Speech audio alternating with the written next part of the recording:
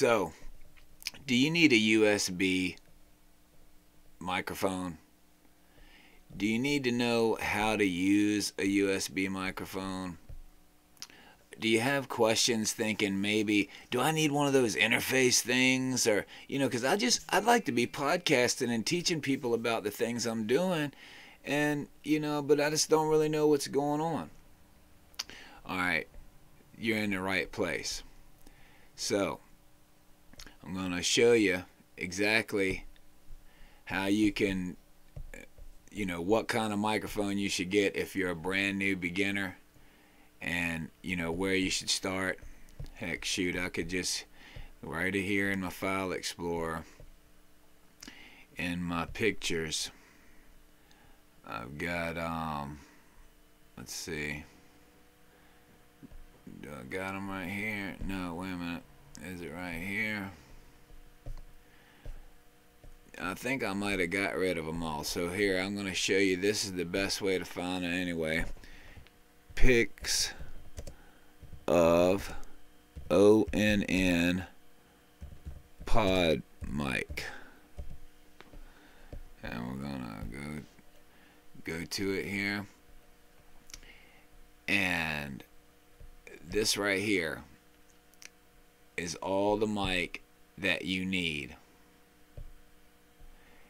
Right here, you see this mic? You can get it for 25 bucks at any Walmart, and it works like a charm. We're using it right now. And the answer to your question about, do you have to have an interface? No. You plug it directly into the USB port of your computer or laptop, and boom, you'll instantly be recognizing it. Your computer will instantly recognize it. Like, all right, so you go into your settings, go into your system, sound, and it should you plugged it in. It should be right here. You should see it. This is all the things I have plugged in. I have an interface because I use a dynamic microphone for voiceovers. Sounds a little better. But this is great for podcasting. Picks up the whole room. The sounds from the game, everything will be in it, whatever you'd like. If you could interview a person, you could put your camera here and your microphone right here.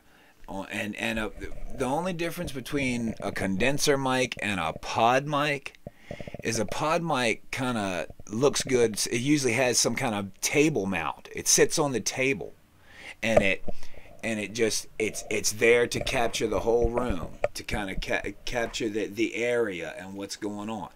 So I hope that clarified a few things up for you.